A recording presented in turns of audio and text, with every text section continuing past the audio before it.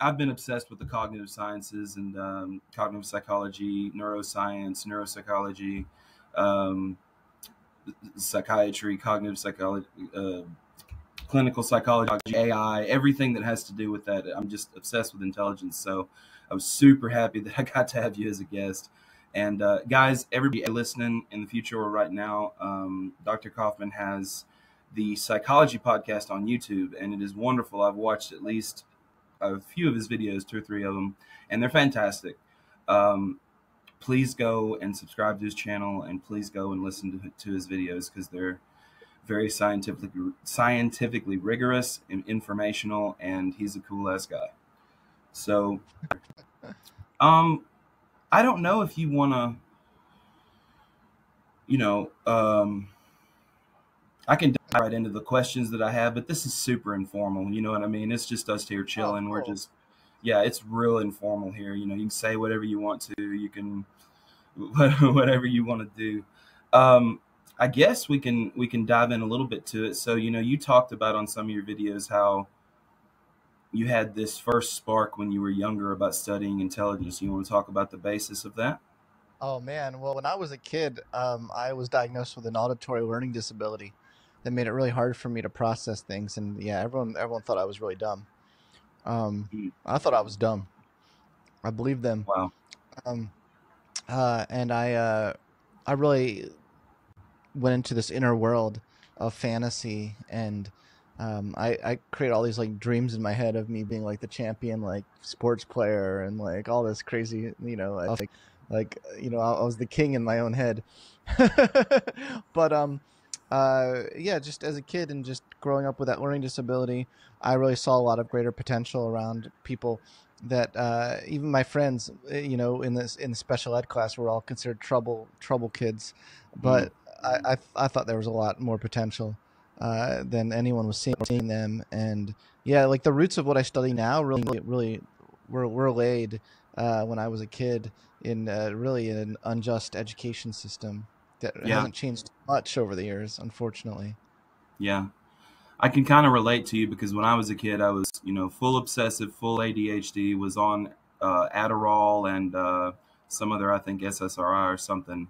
And, you know, my childhood was a haze, but I remember being obsessed with why people didn't accept different types of intelligence. I didn't think about it quite that way until I was like 17, 18. But I mean, it was definitely, you know, sometimes I felt stupid too. You know what I mean? Because I couldn't learn exactly.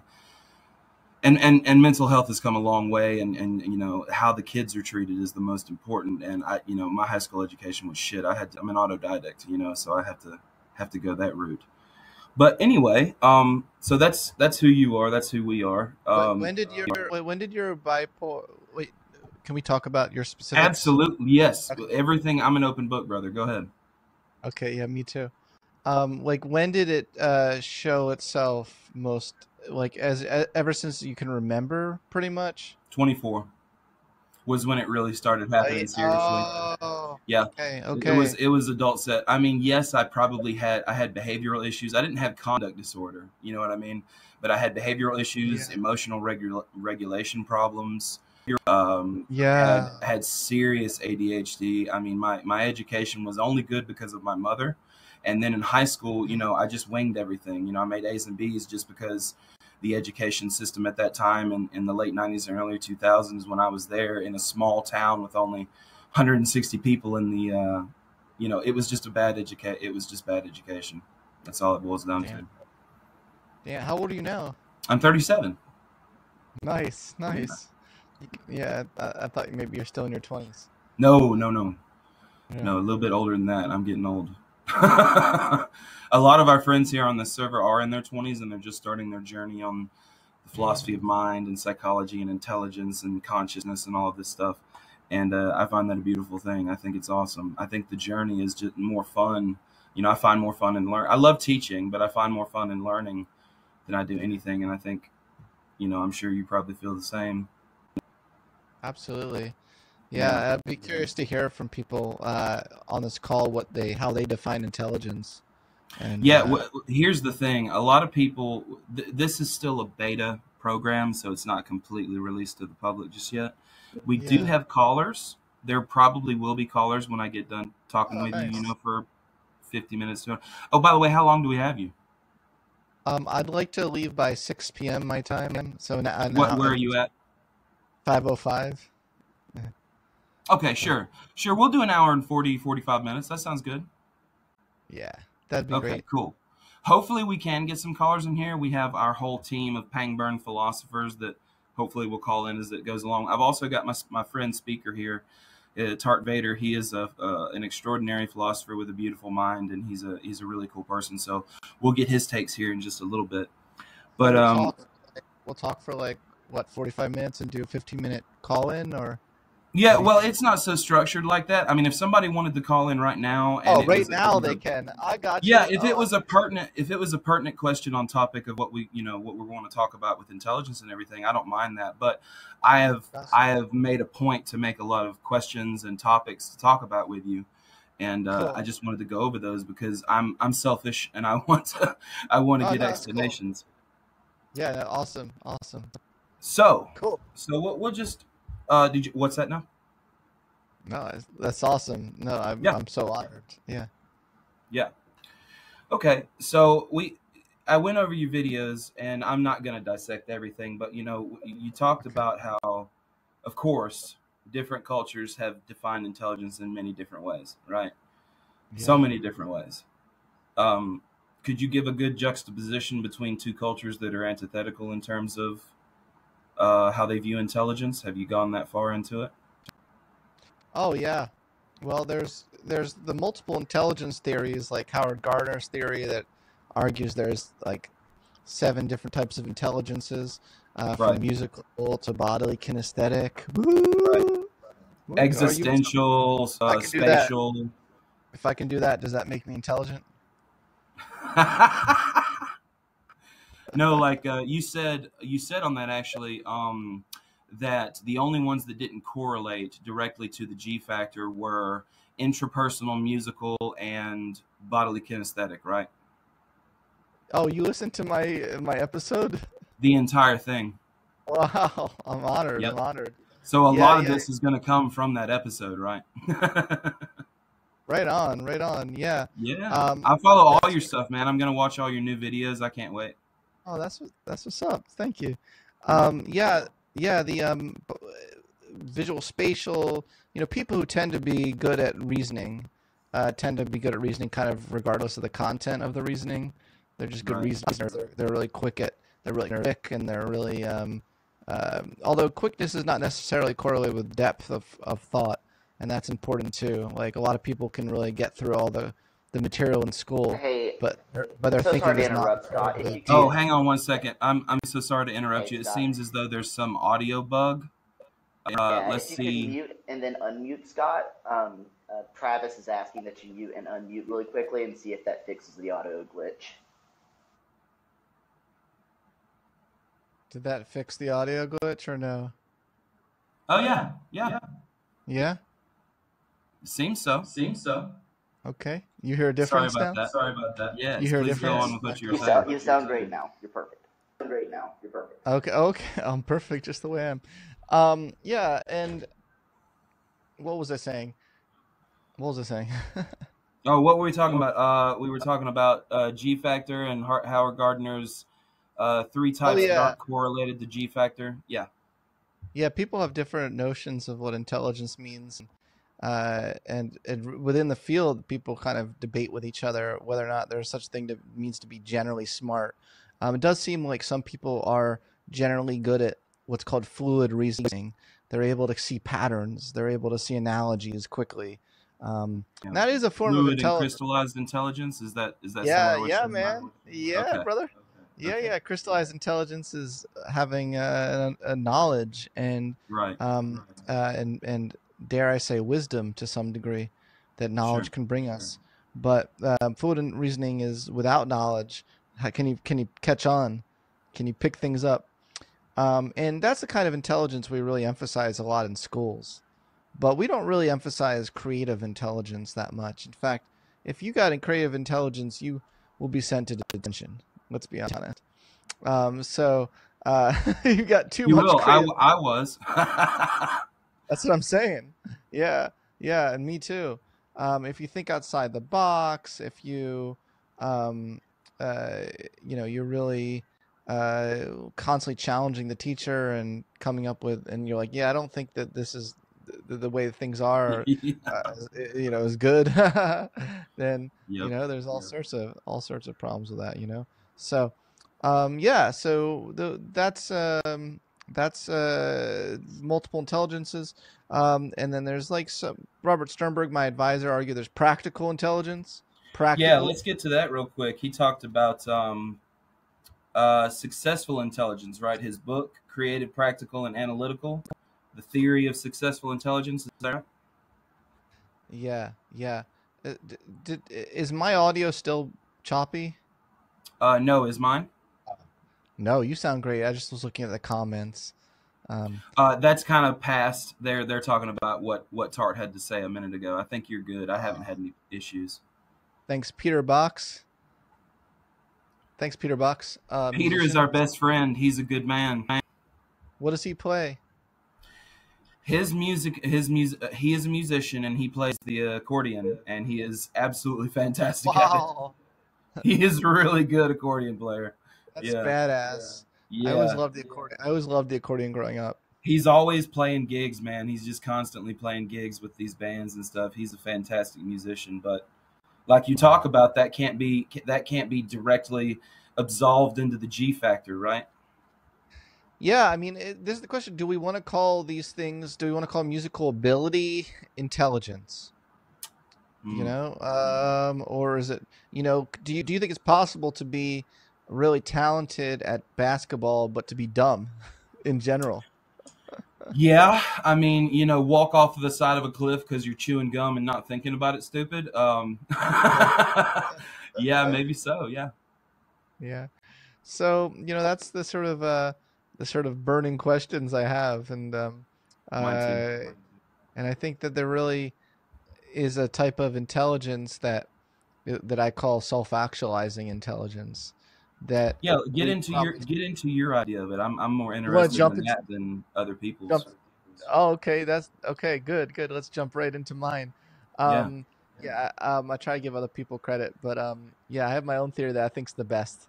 My theory really takes into account the fact that life. Not everyone wants to compete each other in the cognitive Olympics. Like we treat IQ like it's the most important thing in school, and for most of us, I would say for virtually all of us, what we really care about is that we're self-actualizing our own unique potential, and that our own unique capabilities are coming out in a way that makes us unique, not in a way that we're competing with each other. In fact, getting caught in that rut where you're like, oh my gosh, I'm not as good as that person or not good as that person, really is a big way to detract from our potential and what we're capable of I becoming. agree. I agree. So, I think there needs to be a recognition that self-actualizing intelligence, which is the capability to to self-actualize. That's as simple as that. You know, Make an and individual of oneself. Is that what you mean? Just accept the introspective self kind of thing, the intrapersonal intelligence. well, we all have amazing creative potential, and I think being able to tap into that creative potential and generate something that is uniquely ours and gives and shows our human existence what we're capable of is really what we're kind of all after. And meaning, we're after some deep meaning, and which creativity often gives us is that meaning. And I just think we're losing the point of intelligence when we treat it like fluid reasoning is the only thing that is matters, or is the most important thing that matters in a human. I just feel like for most people that's not the thing that they care about the most. Yeah, I don't think so either. Mhm. It's kind of like how the DSM-5 is going to go to the DSM-6 instead of like these traits that we put people under, and do they have this trait? Do they have this trait? Do they have this trait? It's going to be Yeah. more focused on like patterns of behavior and like the correlations between those patterns I think that's really awesome. It's just a tangential point to what you were talking about, but um, what about like, I think you're. Did you want to delve more deeply into your ideas? Because I'll listen to you for an hour on that.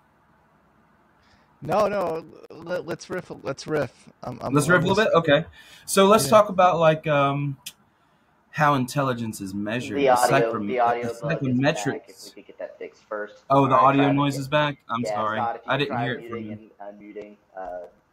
Travis is asking to get that fixed. Well, We can go back into it. This program is just wacky, man.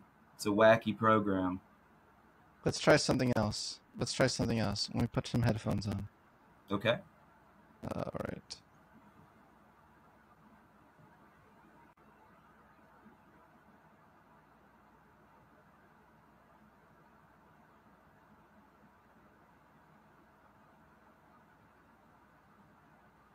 Hey, can you hear me? It's still doing it a little bit, but Still, I mean, it's I don't still, have a problem with it. But if other people in the future will, that's I guess what we're it's worried still about. happening. It's still happening. Yeah, I still hear it.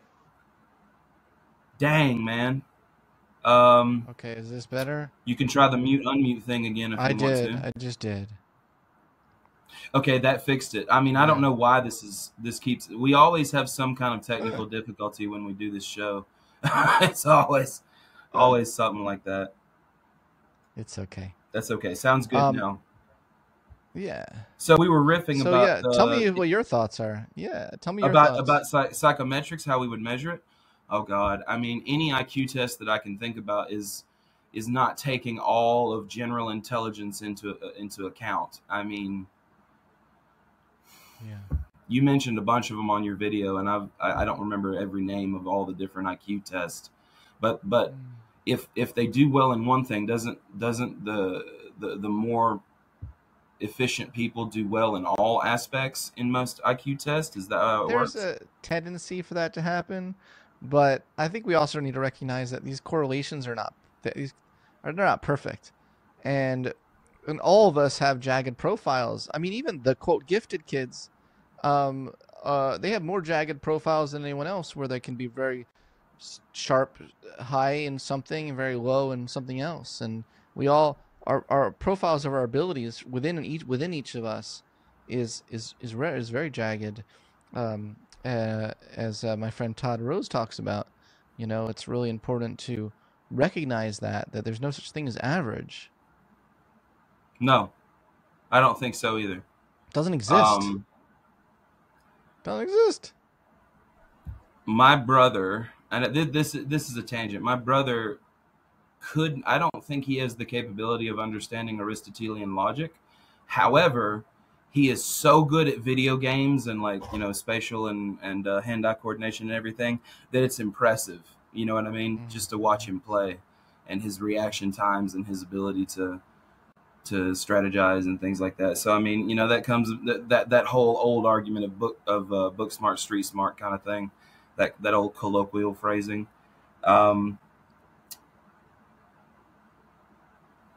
So let's see.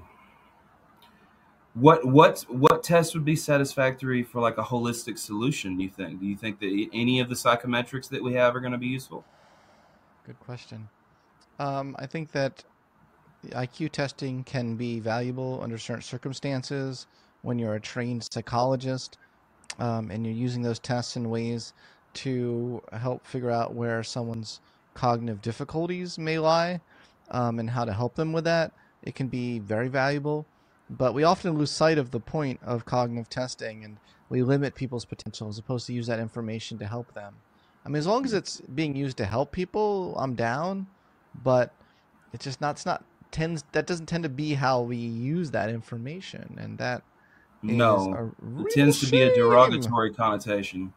Yeah, it's a real shame. It's like, oh, it's usually used in a comparative way. Like, oh, this person has a higher score than this person, therefore this person is more capable, in life. And I think the problem is with the in life thing.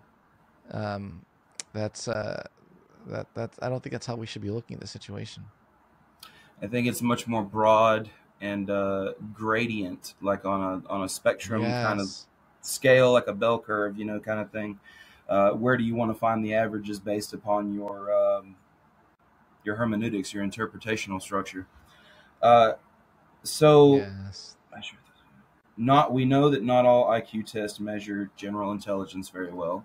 They can measure like certain things, abstraction, logical reasoning, pattern recognition, problem solving, critical thinking skills, things like that, right? Like most people, when I hear people talk about intelligence quotient, I hear intellectual horsepower.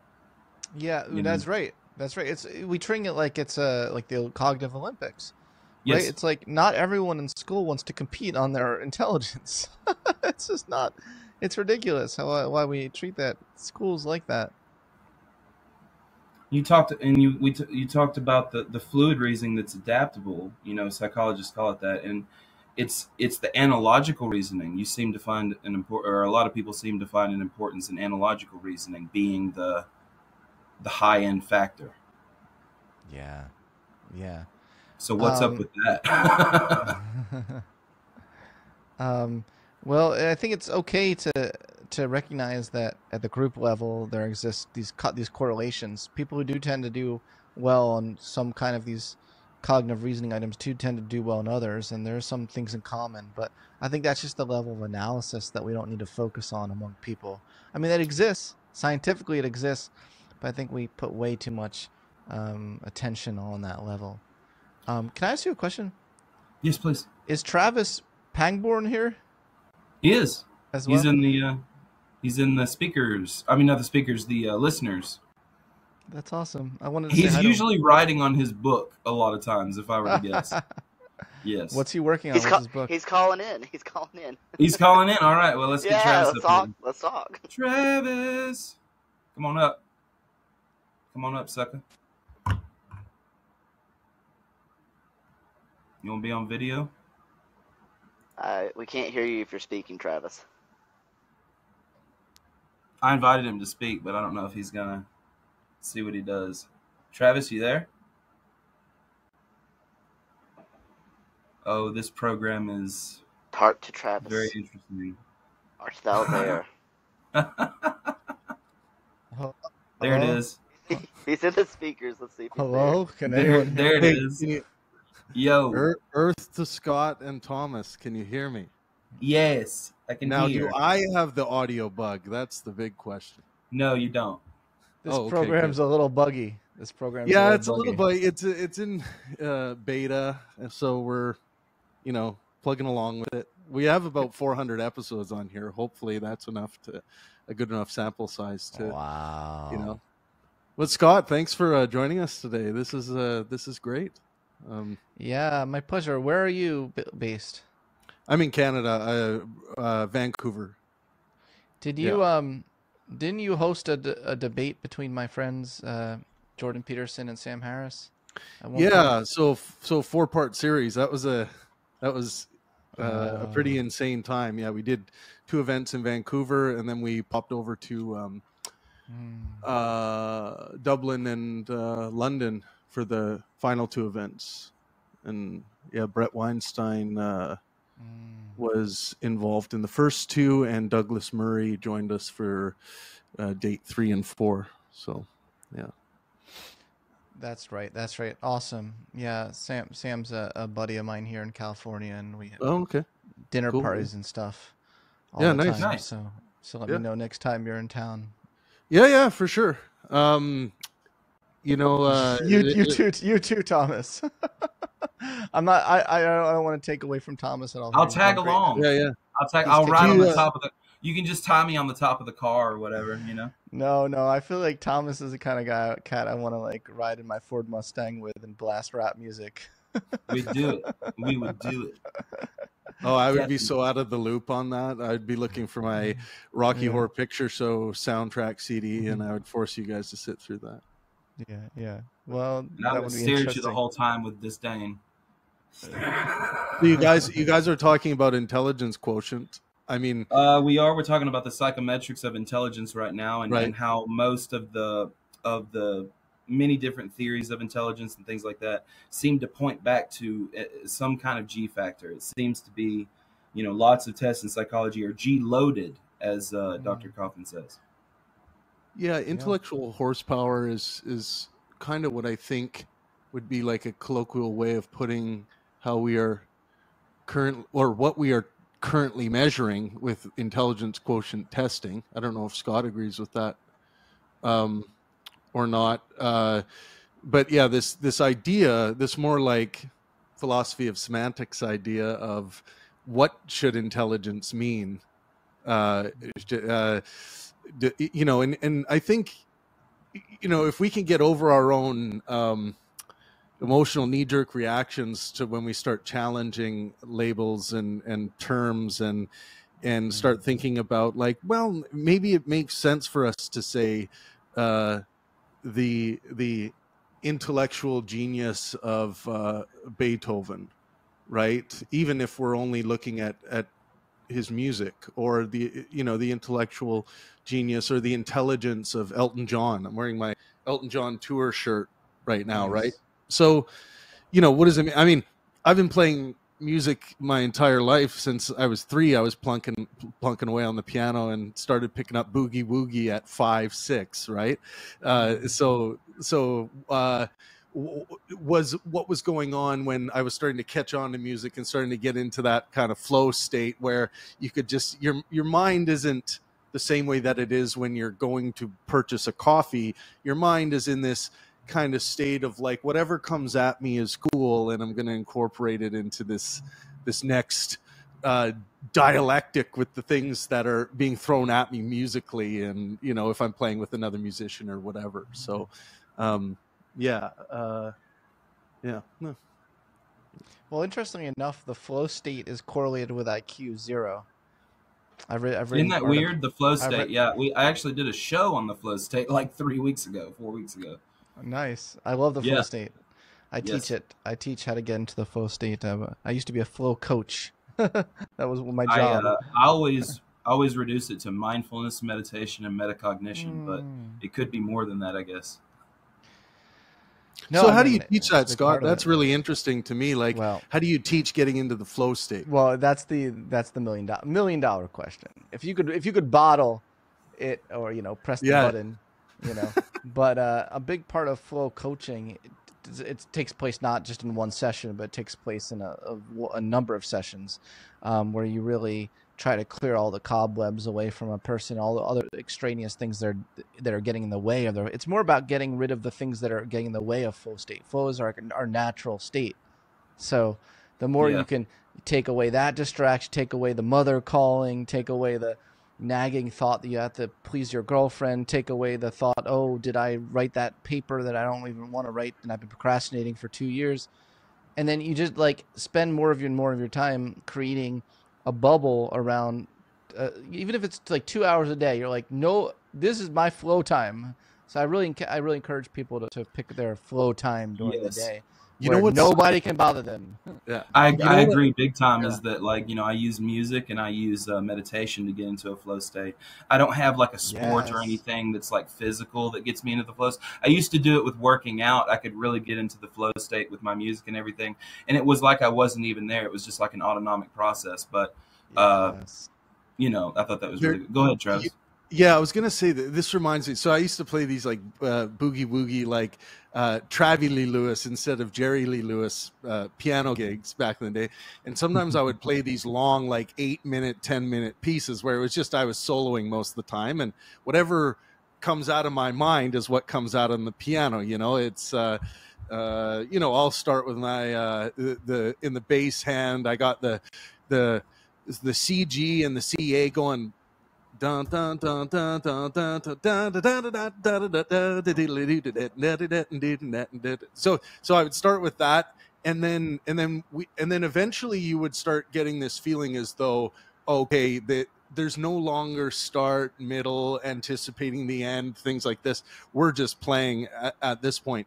But one thing I thought of, Scott, when you said trying to let go of the mother, trying to let go of this, the other things that may be impeding your ability to step into that flow state. I always felt like, yes, you disconnect from it to some degree, but the passion of it is still there. like that, like whatever has happened to me in my experience. The flow state wasn't me releasing myself from my experience, whatever is happening. That stuff was still there, but it wasn't there in a way that was impeding the flow state. That just made me think of that, because if I got in a big argument with someone before I played a gig, it's not like that argument was in my head and it impeded my ability to get into that flow state, but it definitely affected the passion of the music. Oh, that's interesting. Well, for a lot of people, that would affect their flow state. Actually, anything that brings into the mind a self-critical aspect or a sort of metacognitive, as Thomas said, that's a buzz killer of flow, metacognitive, where you're kind of standing on top of each other, standing on top of yourself, and trying to reflect on what you're doing. There are a lot of things we do in life, from sex to aesthetic appreciation to musical appreciation to creating, where you want to be in it. You don't want to be above it. If you wouldn't mind, Scott, just pressing your mute and unmute button, just because we got that audio bug back. Thank you. He might have signed off. He accident. No, I think he pressed actually hung up or something. Oopsie. No, he might have just pressed the video button. No, he's not on this. No, he dropped down to callers, so he just got damn. He accidentally hung up. He's in the caller queue. Well, that'll clear up the bug. That'll do. Hopefully, definitely so. I don't even when I'm writing music and those sorts of things, because I'm a pianist myself. I don't even know that like my that I'm actually having that much input. It's more intuitive than it is. Like I've dreamed entire piano pieces, woke up and knew how to play it, and I can't explain how did I dream this? And here I am playing it, and it's real. Like it makes no sense to me. But at the same time, I don't feel like I have that much actual input from my conscious states. It's more intuitive to me. I don't know if anyone else has that kind of sort of feeling, but that's the way I am about it. Yeah, I think so too. Like that thing where you can have that disassociation from like driving home from somewhere at night, and you're just like, how did I don't remember that drive at all. Like I feel that same way about music sometimes. Yeah, welcome back, Scott. Thank you. No, you had a very profound point before you left. Talking about metacognition, yeah. Very, very profound. Well, the thing is, I've been studying the neuroscience of this stuff, and if you look at different brain networks, it's actually interesting. The kind of brain network you have when you're in a mindful meditation state tends to be the exact opposite of the state of when you're in flow. Yeah. So that is interesting. Flow and mindfulness are actually kind of like opposites in a way. I can see that. Yeah. Okay. I'm glad you can see that, because a lot of people in the field have been having trouble reconciling that seeming paradox. Well, the flow state is more about completely letting go. Like there's nothing. Yes. It's like a gray zone, like this big. You know what I mean? Correct. And you're just completely in it. Whereas like metacognition and mindfulness and meditation are observing your thoughts and emotions, like meta. And it's taking you out of that flow state. So. It's just weird. I'm kind of a weird person, so I can get into these flow states with music and stuff, and it all ends up, if I'm analyzing it or if I'm just letting it hit me and I'm just in the waves. I mean, metaphorically speaking, but yeah. Yeah, you nailed that. You nailed it. Some in the chat are asking, could you maybe define for us what mindfulness is, and then what flow state is, so that everyone has kind of a good grasp of what these things are? Because that's like someone asked. Well, I appreciate the question. That's like asking me, what is intelligence? And all these things have rabbit holes. Every single one of those things have rabbit holes. Yep. You can go down. Call exactly. I'm ready to go down the hole with you. Well, is that Tart? Tart, that's Tart. Yeah, that's Tart. We're definitely going to let Tart get in on this. I just wanted to ask you. I just wanted to go over a few bring more Tart things. over here. Bring Tart's video. Tart, actually, can you come up to video, or I don't have video webcam. capability? Bring the Pangburn team on. Oh, okay. Well, Tart, if you had some questions, go ahead, bud. No, I was just saying. Well, I guess that he did ask that question. It was in the chat. That's all I was saying. Is people in the chat were asking questions. Oh, okay. I got you. No, I understand the question, and I think that you have to first of all recognize there's no agreed upon definition of these things. I like to think of mindfulness as simply act of becoming intimate with your mind. I've never quite put it that way before, but in a sort of detached way, detached intimacy. I love that paradox as well, right? Like where you are not identifying with the thoughts, but you are you're getting deeper and deeper insight into the nature of your mind and how your mind works. And you even put a little loving kindness into that as well. Like, Oh, I oh, so Scott, agree with that. Oh man. yeah. Like, oh, Scott, like, again, that loop is playing again. And then just like, like having love for that and like, don't be so harsh on yourself. That's happening. Like, we all have our habits and our loops and our patterns. Yeah. And the first part to change is being aware of them. So I think that kind of awareness is what mindfulness Accepting can do. your flaws and your shadow and all these other Mm, metaphorical things inside the intrapersonal cognition world, or the imagination world, whatever you want to call it, the abstract mm, forms of ourselves. mm. And then Um, flow. What is the flow? flow. What is flow? And nobody knows what flow is. No one can look. Honestly, Mihai Csikszentmihalyi hasn't been able to find it. My brother Steve Kotler, when I ask him to find flow, he evades the question. He runs the Flow Research Collective. He's my brother from another mother. But he avoids. He goes in this whole tangent. I'm like, you never answer. It's like, what is a woman? Answer the damn question. But okay, Um, look. yeah, Scott. If you were forced to like put your money Yes. on it or give your best bet, how would you describe flow if you had to? Okay, because I did attempt something on the spot with mindfulness. Let's see if I could attempt something on the spot with flow. Well, I think it's a state of consciousness, and I would call it an altered state of consciousness because I don't Yeah, think it's our ordinary consciousness is not in I flow, agree. and I also don't think you'd want to be in flow 24/7. Be awkward, awkward. You would not be able You to would get multitask. I mean, run over multitasking would. by a Yeah, bus. yeah. But yeah. But I think it's an altered. Let's start with that. It's an altered state of consciousness. State of consciousness where you are completely in the moment and uninhibited by second order control neuroscience systems. So you're uninhibited by metacognitive reflection, self-critical consciousness, and any other forms of consciousness that are putting the brakes on you creating and learning. That's, I guess, what I would say. Good definition. Yeah. I do now see what you mean by those three things being separate from the flow state. That's a very poignant Mm. ideology. Mm. So We you don't said no also ideologies around here. No no idea. ideologies. Just yeah, Ideology free zone. I am not a dogmatic person. I'm a fallibilist. I don't believe anything absolutely. So I'm right there with you.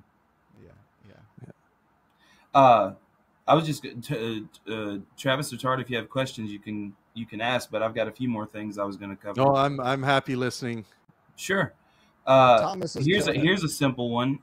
You said we change through our lives in terms of intelligence, and I'm sure that deals with neuroplasticity and everything. The fact that correlations differ across lifespans. Psychologists have expanded our understanding of intelligence. It goes beyond general intelligence. So, can we talk a little bit about that? What would be beyond general intelligence, and how we change over time intellectually? Oh wow. Well, personal growth is a broader construct than general intelligence. Pangburn just zapped out. Yeah, I don't know what happened. Well, I don't know, but I hope his existence didn't just zap out. Yeah, I know. Yeah, so I view self-transcendence and personal growth and self-transcendence are beyond general intelligence. There are things that involve the whole person. There are things that are much bigger than one slice of us. I view intelligence as just one slice of us. A big part of what I've been trying to do in my work on self-actualization is I'm into whole person actualization, right? And bringing to harmony and integrating all different kinds of sides of yourself to have a to create a creative masterpiece of your existence. What That's will that beautiful. look Yeah. like? What will Yeah. that look like? Yeah. Well, I've spent so much time in my life because of bipolar in introspection and dealing with my intrapersonal innerverse that I have come to different conclusions about many things, kind of swimming in the abyss of myself. I don't know. I really don't. What you're saying is beautiful, though, how you put it just a moment ago. But wait. I want to just double click on swimming in the abyss of yourself. I think that it is important to recognize that not all the kind of contents of our we call it the imagination brain network, which is creates meaning for us and creates a sense of future oriented. It also creates a sense of self and a narrative of ourself. Some forms of mindfulness can help us change our relationship to that, so that our narrative, so we don't swim so deeply in the sea of ourself, where we're identified with it in such a deep way. I think that would be really valuable for you, is if you change the relationship to your default mode brain network or imagination brain network in a way that you are not so in it. It's good to have a little bit of a distance, so you can have that kind of loving kindness. Do you know what I mean? I get out of that abyss with love and kindness. I kind of take the hand of the child inside of me and say, it's all okay. All of this self-introspection, all of this getting lost, all of this letting go, it's okay. And my moral axioms are love and well-being. So I base all of my decisions and everything off of that and kindness. So that is what I've learned through my inner travels. I just hope that you apply that to yourself as much as you apply that to others. I do enjoy myself. There are some things I don't like about myself, of course, because we're human, but I do like who I am. I really do. And I wish that for everybody. Good. Yeah, that's awesome. Yeah. I wish that for everybody. And the more that you like yourself, the more you'll be inclined to be accepting of others. We have found that over and over again in our research, that the more people score higher on self-acceptance, the more they tend to score higher in other acceptance. I mean, if you ever have you ever been to a Ku Klux Klan meeting? I know friends who have been, but not me. Oh, real quick. Hold that in your mind. People are telling me that you've got to unmute and mute again. Oh my God, I hate this program. The unmute button down there is just on the bottom left. Okay. Like in the center there. Yes. Are we back? Okay, it fixed. Good job. Who's Tubins? Let's see. Don't need no Tubins around here. I'm trying to look at all these questions and stuff. Don't need no Tubins around here? That was a bad joke. Sorry. Okay. Anyway, have you ever been to a Ku Klux Klan meeting? No. Well, they're pretty insecure. They don't really love themselves. No. It shows in their disgust for outgroups. It also the whole correlation between the less you are disgusted by things, the more your correlation to accept outgroups. So. Yes, and interestingly enough, oxytocin, which researchers used to think was the love or the cuddle hormone, it's become quite clear it's really just the in-group love hormone. It really is, yeah. That's what I've read too. Yeah. I just don't understand. Like, eventually, we want everything in the in-group. Yes. Every self in the in-group. I mean, that's the goal. But I don't. Maybe that's too politically idealistic of a notion. No, it's not. It's not. Your identity have a superordinate identity of human. The problem with the society we live in right now, with such a obsessive focus on what's your identity, and that could be within anything from gender identity to racial identity to, well, I don't know, you can't change your racial identity yet. We haven't gone there, but someone tried. Rachel something tried, and that didn't go well for her. But religious identity, political identity. There's just so many different forms of identity, and we're living in a society where we're trying to force everyone to pick an identity as opposed to hold a superordinate identity in our head as our default. Yeah. There's no superordinate identity in America right now, or No, Vancouver. no, no. You're right about that. Are you in Vancouver, Thomas? Where are you? I am actually in Alabama.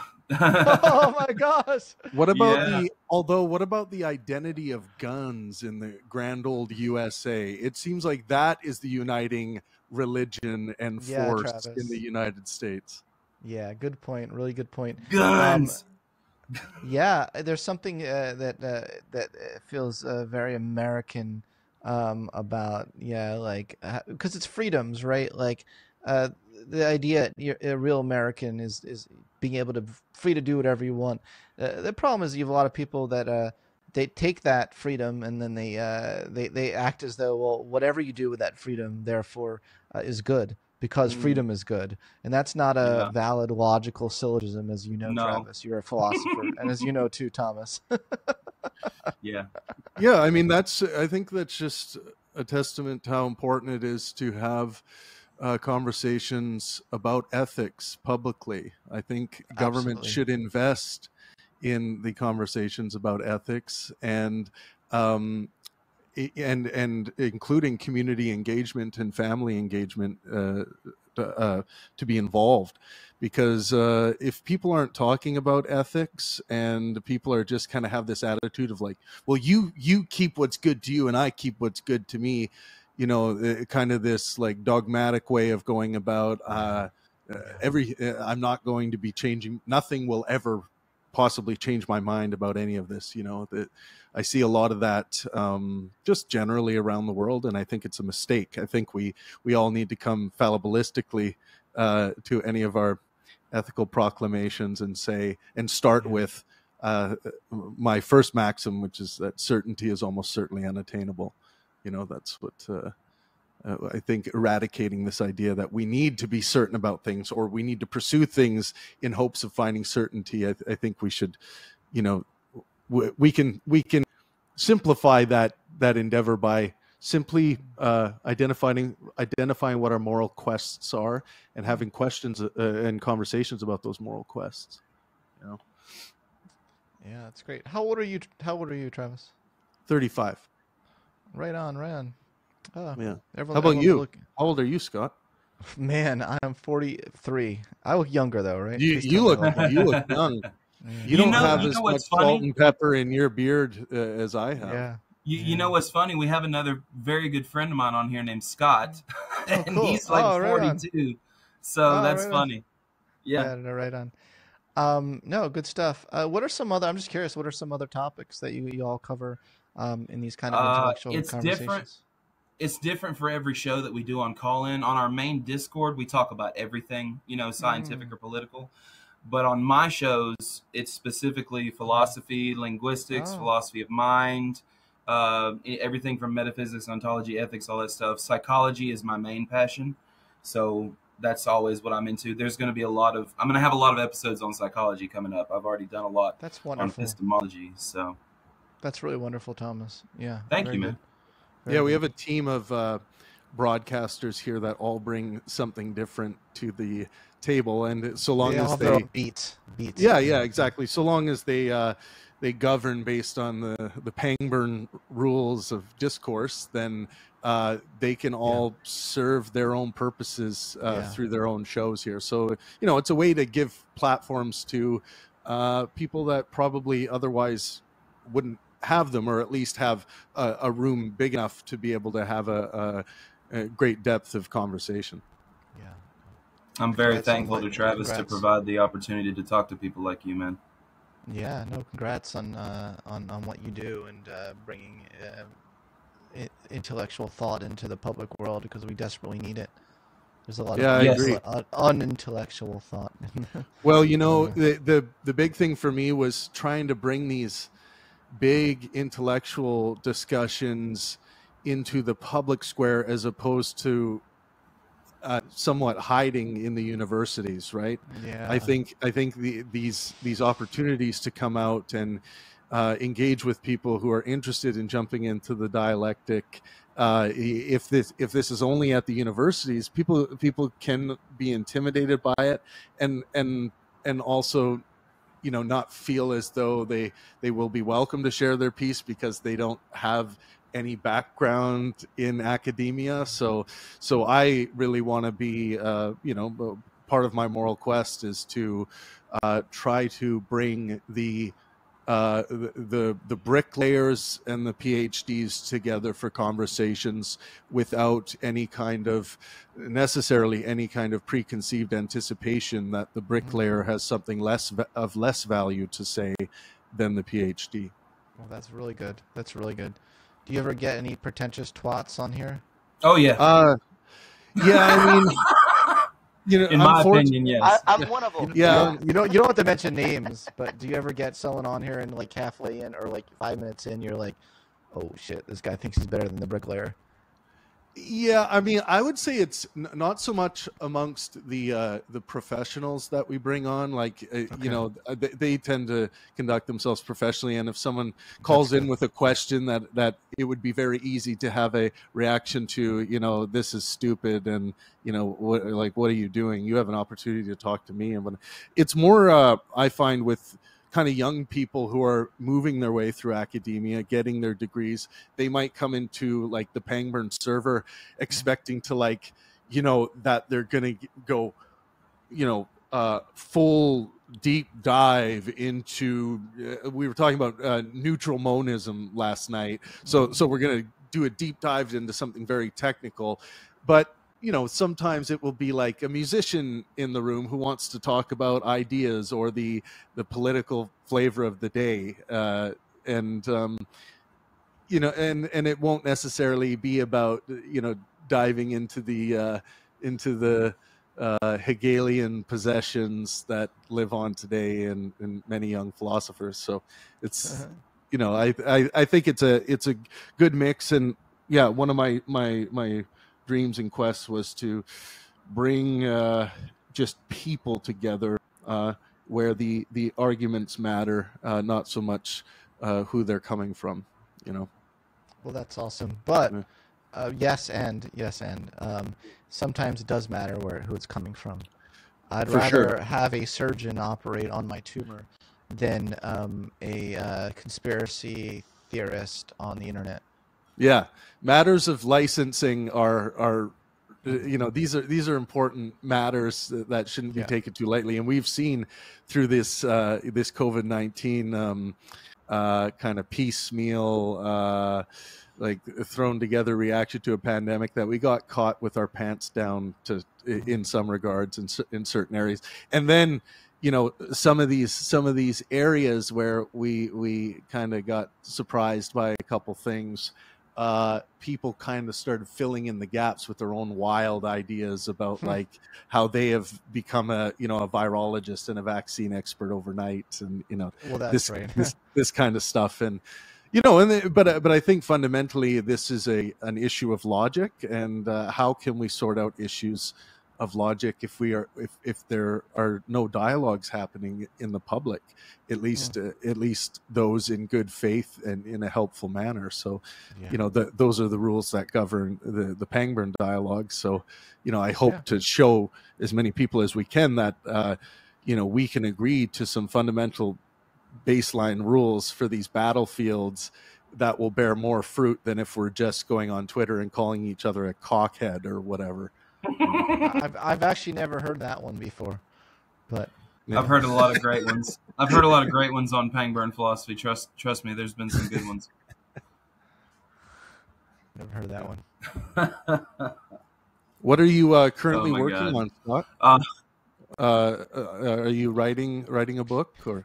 Well, thanks so much for asking. I am indeed writing a book that I'm very excited about, and I actually just got the contract for, and I actually haven't announced it to anyone. I haven't even told anyone in the world that I got the contract, or that I'm even working on a new book. So you're the only one in the world that knows that right now. Thank you. My publisher. And I think it'll be very relevant to a lot of issues you cover on this. It's very it'll be very much central in the cultural wars. I'm stepping out of my comfort zone to use psychology to help us understand what the hell's going on. Perfect. Thank you. That's all I can say about that. But I'm also creating a new form of coaching I'm calling self-actualization coaching. really excited. I'm super excited about that. And we're right now we're partnering with BetterUp, which is a top coaching company where we're training all of their coaches on this new form of coaching. And I do see a gap. I saw a gap in the coaching world where there was so much a focus on particular slices of you, like happiness coaching or like high performance coaching, but not like whole person integration coaching. Like, what does it mean to actually be an integrated, harmonious human where all areas of your life are working together and you feel really like you're fully alive? And so I decided to create this new form of coaching, and we're going to start training educators. I want to go into schools too, by the way, and train teachers to be self-actualization coaches with their students. That's a big dream of mine. Yeah. Well, if you would ever like to do a live, or a recorded demonstration of this with a plethora of people that you could interact with and talk about this with, we'd be happy to do that here if you're ever needing an audience or people to bounce. You can do it with me if you want to. I don't mind. Thomas is always down for. I love that. No, you guys have a great openness to experience. It's wonderful. Yeah. That's what I'm trying to do. So I don't know. I mean, I could talk to you about a few more things that I've written down here. I like the open conversation, of course, but like, do you want to tell us anything about Beyond G with Beth Visser? Oh yeah. Well, I don't know how to pronounce Beth's last name. I don't either. Must admit. I think it must be Visser. I think that's like if we had to do a probability analysis, that's probably what it is. But the thing with that research analysis is that they tried to test Gardner's theory of multiple intelligences, and the problem is that whenever you try to test that idea, you have to put it on paper and pencil. Like, how do you test it? And once you're quantifying it, and once you start giving people tests, it's going to tap into this what's called the central executive attention brain network. It's going to tap into general intelligence. There's no way around it. You can't swerve around general intelligence. You can't have reasoning and swerve around general intelligence. Yeah. I've never quite put it like that, but that's just the fact of the matter. Look, I'm not into political correctness about intelligence. I'm also not into provocation. I'm not into either of those two things. So I just, like I said in this recent episode I just did of the Human Potential Lab series that I started on my podcast, I just wanted to present the facts to people and then discuss what the implications of those facts are for creating an education system for everyone. With Beth Visser's test, I mean, of course, if you test someone visual spatial intelligence, their vocabulary, the smorgasbord of different things, and it taps into your ability to think on the spot and integrate things in your working memory, gFactor is going to pop up. You can't help Always. it. You can't sweep it under the rug. You can't sweep the gFactor under the rug. No, the you gFactor can't. is so controversial in certain liberal circles. You can't talk about general intelligence because it immediately pops into head people racism and eugenics and. So they want like hierarchical. I'm sorry, Travis. They want like hierarchical models and stuff. No. They just no. That's too nuanced. You're being too nuanced there. No. I'm saying certain political. It gets politicized, and when it gets politicized, it's not like they're arguing. I know. Yeah. So Sam Harris stepped in it a bit with some of his, his audience when he spoke talked about that on his podcast. Charles Murray, right? What is your attitude towards this? Do you see any correlation? Like, if we're talking about the intellectual horsepower, the intelligence quotient that is measured by testing today, do you think there is any? I mean, race is such a very surface level thing. Anyway, thing, yeah. Well, I mean, I've studied this topic for 20 years now because I find it a fascinating intellectual topic. And I just really don't like when it gets politicized because then that shuts down open inquiry. Right. Something that I am deeply interested in is understanding the obvious race differences in gifted education. If you go into any gifted education program in America, it's like majority white. Actually, now it tends to be majority Asian, which is interesting. but hardly any black people. And so I care deeply about that. I want to know what is going on. What are the reasons why? I mean, there are a lot of people in the field that really care a lot about that. You have to. Why is there such an underrepresentation of certain ethnic groups, racial ethnic groups in gifted education, and such an overrepresentation in special education? I was the minority in special education as being white. I would say most of the problem kids were black, right? Do you? Why? Why? Do you have what any kind of system have we intuition? created? What kind of system have we created that makes it that way? Do you have any intuitions at this point as to why, for instance, the first example you gave, why in the in the advanced classes you're seeing less black people? Well, I think that there are like preconceptions that teachers have about what giftedness looks like. Yeah, And I big do think time. and I think that that's really a shame.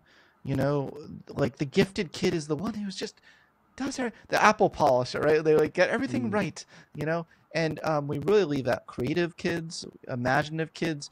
I'll tell you an interesting statistic we found on our test that there is their average difference between blacks and whites on IQ tests is huge. We're talking like it's like 15 points on average. It's narrowed over the years.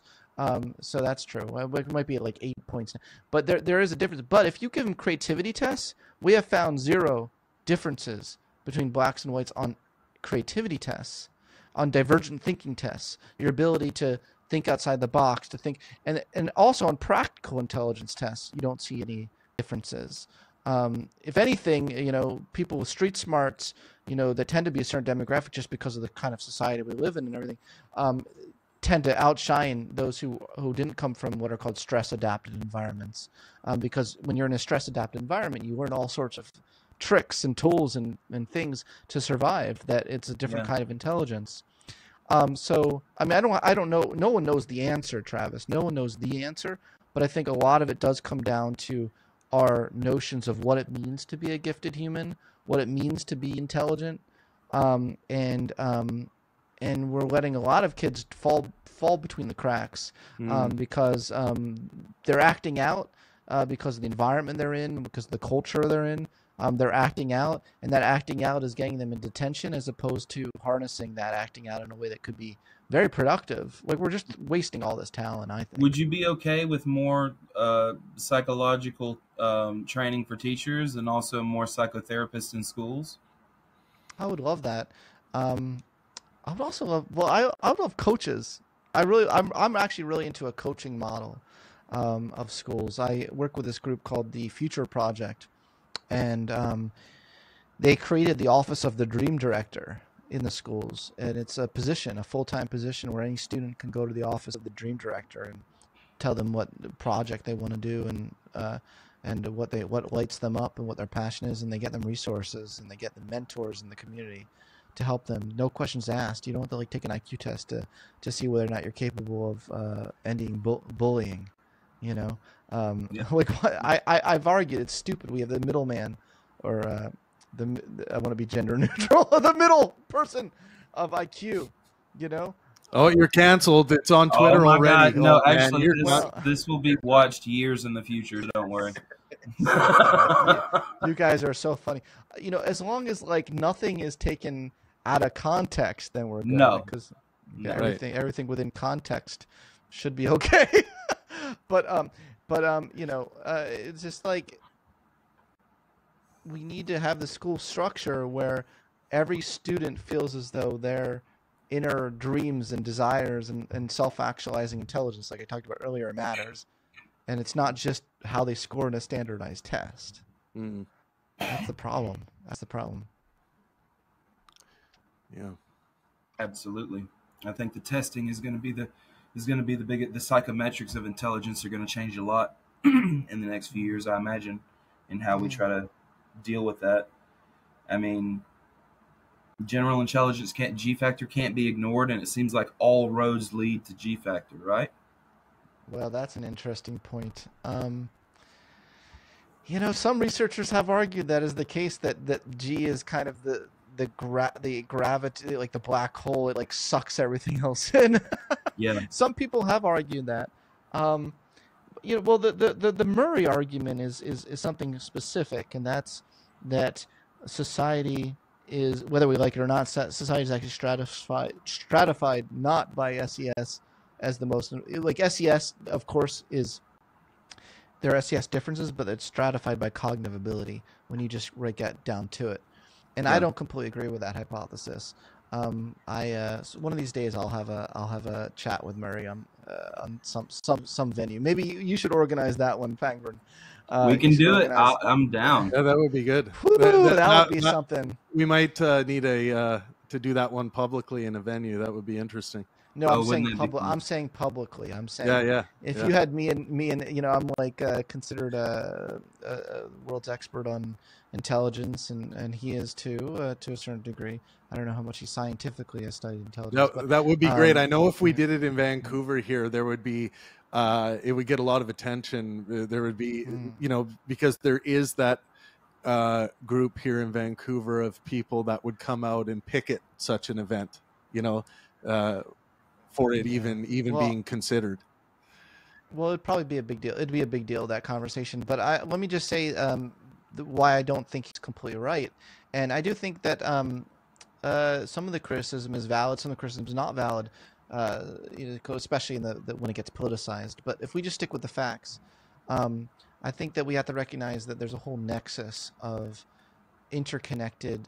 You can look at a view as a network of factors that cause people to be lower in social mobility versus those that are higher in social mobility. And he's plucked out IQ, but I don't think you can actually pluck out IQ from the whole network. I think all these positively correlated things, IQ is correlated with criminality, correlated with environmental crime, correlated. But you look at all these culture, factors, maybe to state some. Absolutely general, culture, right? absolutely culture. The amount of books that you read as a child, that are actually the amount of books that are on your bookshelf. They actually researchers have counted the amount of books on a bookshelf for a developing child, age 2, 3. That correlates with later IQ. There are various factors in the environment that intellectual stimulation matters as a kid versus not being intellectually stimulated, and you just simply can't divorce IQ from all those other things. He essentializes IQ, and I think that's a problem. I view IQ more as the emergent outcome of all of these factors as opposed to the causal force. And I can actually prove that mathematically with proofs. so we have papers and showing clearly that the sort of the Murray model, the Hertzstein-Murray model, is that G is the causal force of everything else, whereas actually all the research and statistical models show that the better fitting model is when G is the emergence of a instead of the causal of, agent, instead of the causal instantiation, it's more about the epiphenomenality. G is what emerges. It's like consciousness. Consciousness emerges. Yeah, exactly right. Yeah, it's an epiphenomenal emergent thing. I got you. That's a good way you put it, with the nexus of that intersectionality. I like that too. Well, can I put an article in your chat window for your? For sure. Yeah, absolutely. I wrote an article called IQ in Society, which Scott, I also tagged you in a tweet that has the link for this if you do want to share with your audience after. You tweeted me out talking about black and white people IQ differences. I did. I also attached some Justin Trudeau blackface images as well, just to add a little flavor to it. Now, I trusted. I came on the show because I trusted you. So hopefully that trust is cool. So yeah, you tweeted out. So what did you tweet out? You tweeted out, "We are live with SB Kaufman right now." Did you tweet out something else? Yeah. That's what I. Oh, gotcha. Just to share the link, Yeah. Cool. Well, I had to hop off soon, unfortunately. Well, I mean, I've covered everything I wanted to with you, and I've gained a lot of insight from you talking to me. Oh, good. I hope this was valuable. I hope this was valuable for your audience. No, that's what I do this stuff for, man. This is my passion, is learning from professionals. So I really appreciate you. That's awesome. Appreciate you too, Thomas. Are you active on Clubhouse at all? Clubhouse? I don't think so. It's a shame. There was a time about a year and a half ago, like at the start of the pandemic, when Clubhouse, we had intellectual, like you would have been great for being a part of those conversations. And then I don't know what Thank happened you. to Clubhouse, though. I think it disappeared. Well, I mean, But- you're always welcome back here, and I would love to have you Oh, thank anytime you. you want to be here. So, Oh, thank you. Yeah. Send me, well, I really appreciate that. Send me a link to this conversation. Can you send me a link to it? Or Yeah, I will for whatnot? sure. Okay. Yeah. And yeah, I need to hop off, but I hope you all have a great night, and I hope this was valuable. thank you, man, so much. Have a good Barry one. Kaufman, thank you so much. Yeah, yes, sir. Have a good night. Thank you. Good night, Yeah, bud. good night. Awesome stuff, Thomas. Yay! That was, you know, he's a master of conversation. Yes, he is. He's very good at it. Yeah. I like people who are good at conversation. It makes me feel not alone. Yeah, I'll have to listen back to that because I came a little late. No, it's all good. Everybody who's But- here can pipe up now. Sounds like he's a well-spoken guy, knows what he's talking about. How do you determine IQ tests? Or how do you like make IQ tests? There are many different types of them, and we talked about the how's it measured with intelligence psychometrics, and a lot of them come back to this general intelligence, what's called a gFactor. Okay. But there are some intelligence models to where like intrapersonal and musical intelligence don't fall within a correlation of general intelligence. We also talked about psychology now has expanded our understanding of intelligence beyond general intelligence, and there's many books about that out there, and he's actually working on right now that we change through our lives in terms of intelligence, and that correlation differs across lifespans.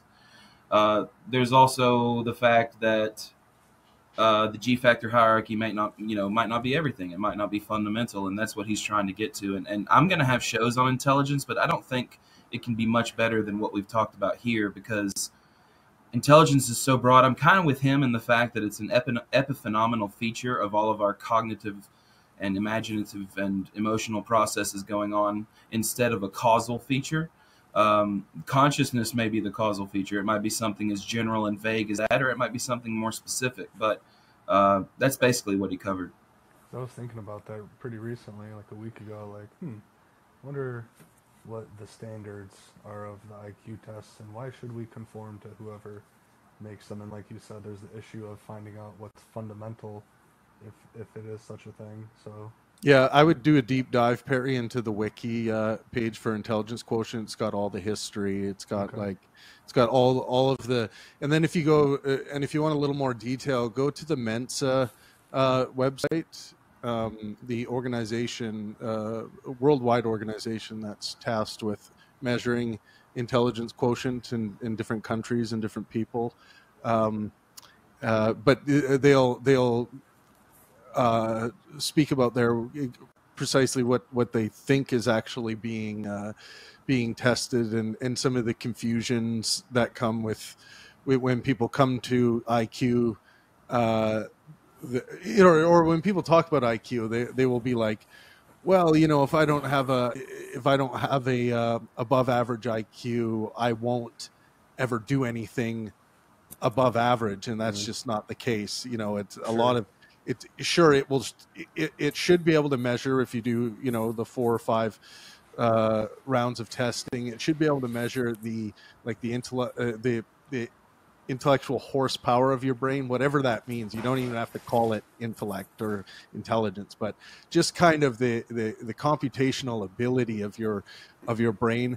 But what someone does with that, I mean, you can just put all of that intelligence quotient into becoming a really good at doing sweet fuck all, and and not doing much at all, and so intelligence quotient is just simply like, okay, people might use it in more fields like mathematical fields, like chaos math. These like really high, highly abstract mathematical fields. You're going to find people that generally have very high intelligence quotients that work in these fields. It just works out that way. So there's something to be said about some fields generally are going to require high intelligence quotients versus other fields.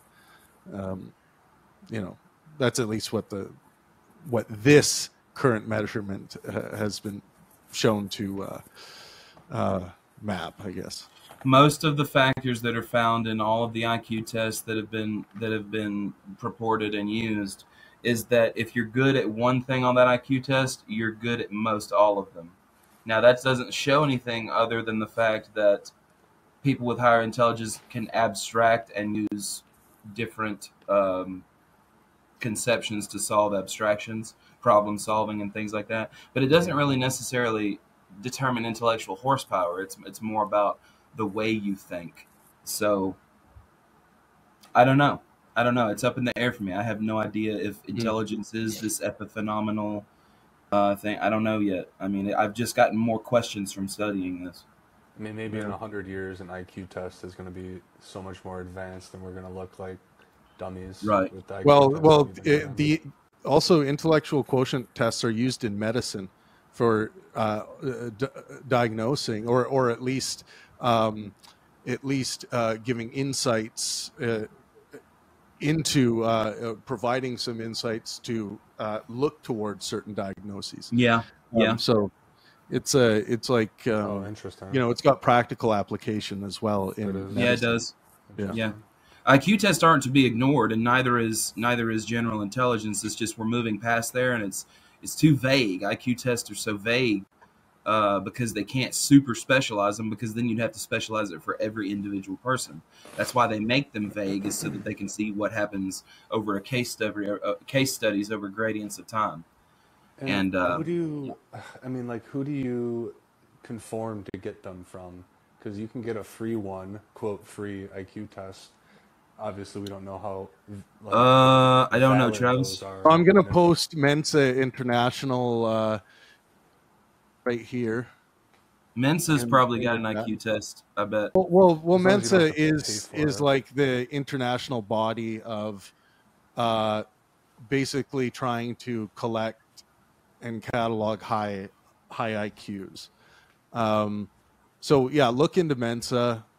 As far as I'm concerned, I think Mensa is the only organization that does it in Canada, like professionally. But I could be wrong about that. Yeah. I mean, this really has been my episode on intelligence. I'll probably still have one in the future, but god dang, we covered a lot here. It's very important. Well, I didn't get to ask him because we didn't have time. Intelligence versus traits. Intelligence versus talents. And there seems to be some delineation between the two, or maybe this is just a juxtaposed duality, but I don't know. I mean, a talent could be the whole book smart, street smart thing, where it's more about intuition and less about analysis. I don't know. What about physical talents in ping pong, but you're not that smart? Yeah, that's a talent. Yeah, that would be a talent. Yeah. Well, I mean, technically, I think is a different thing altogether as well. Like smartness is an abstraction from the application of one's intelligence. So, if a guy might have a below average IQ, but has created Boston pizza and has made it world renowned, or like a chain of mechanic shops that is like the best run mechanic shop that have ever hit the market. And it's like, that's a really smart person, but it doesn't change their intelligence quotient. Their intelligence quotient might be below average, but they're still a smart person. So I think smartness speaks more to wisdom, and intelligence quotient just speaks more to, whether you call it horsepower or computational ability, is I think that's what Wolfram calls it, because everything's computation in his world. That was my or in our question. world, I would say that. Is computation and intelligence synonymous to you, Travis? Yeah, but I mean, like, computation will have so many different applications linguistically, so it would just depend what we're talking about computationally. Like the in intelligence, that's a weird one when it comes crossing with consciousness. Like, what does that mean computationally? It's a very strange. So would you say computation is more so synonymous to consciousness rather than intelligence? Well, no, I think when we're talking about consciousness, we're just talking about experience. Consciousness is this overarching thing that contains all these mental attributes like intelligence and all that. I would consider consciousness a metaphorical category. More so that contains all these things, more so than the causal factor of intelligence or the causal factor of emotions. It's more of like an encapsulated thing. But intelligence. Yeah, but I would say consciousness is basically encapsulating everything within the experience. Yes, everything within the phenomenal experience is consciousness. Yes. Yeah. So that's why I typically talk about, Perry, when we start talking about conversations about consciousness, I kind of go straight to, okay, well, let's go right to the heart of the issue, which is the hard problem. Go right there, which is, how can there be an experience in a physical world? Where to, like, and where is the material representation of it? That's the big one. I do have to run though. Thomas, thank you very much, man. Bye-bye. This was another brilliant episode.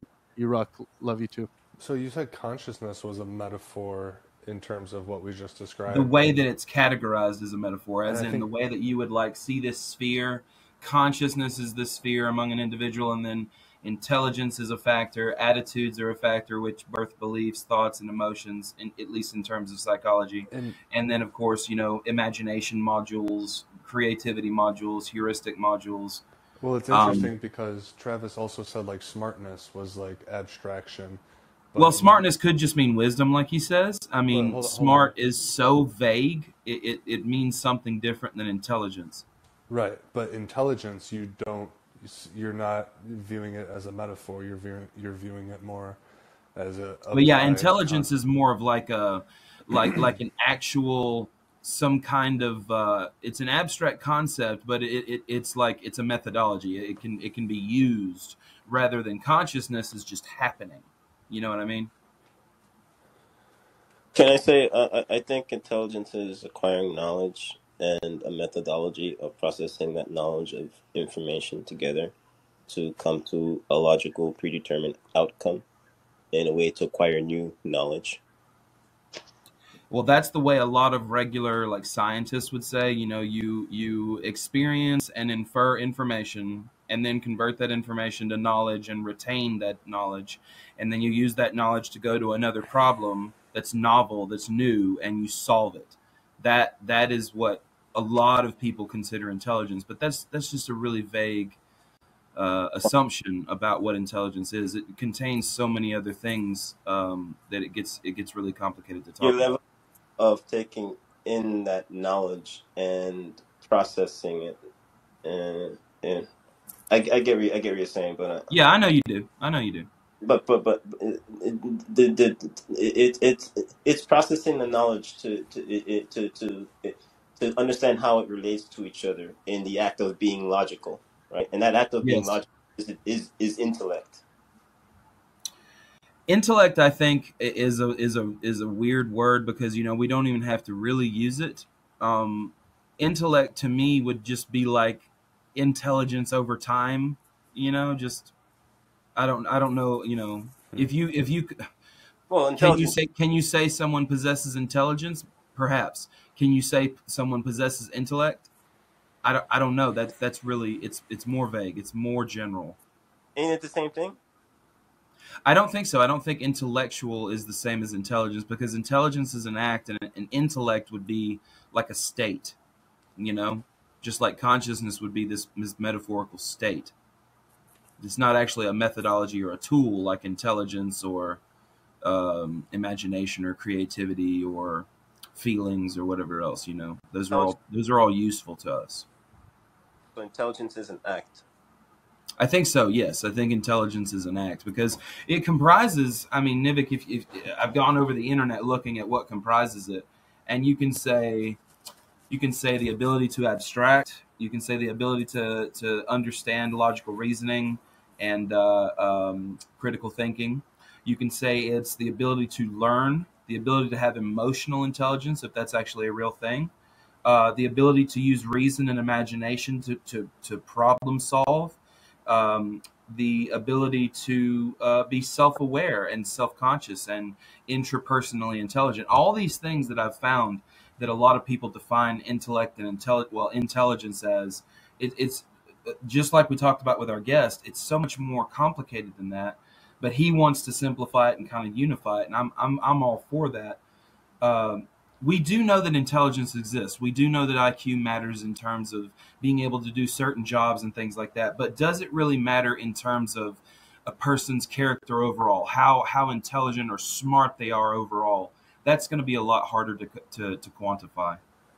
You take in knowledge and use that knowledge in a way that's logical to find new knowledge, and it's just ongoing knowledge put together in a way that's logical to acquire new knowledge, to put that knowledge together, to process that knowledge together in a way that's logical to acquire new knowledge. It's just endlessly ongoing.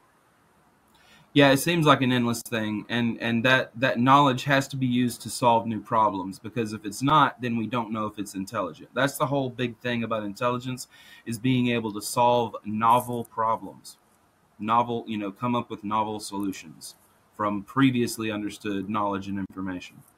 What do you think of nature versus nurture?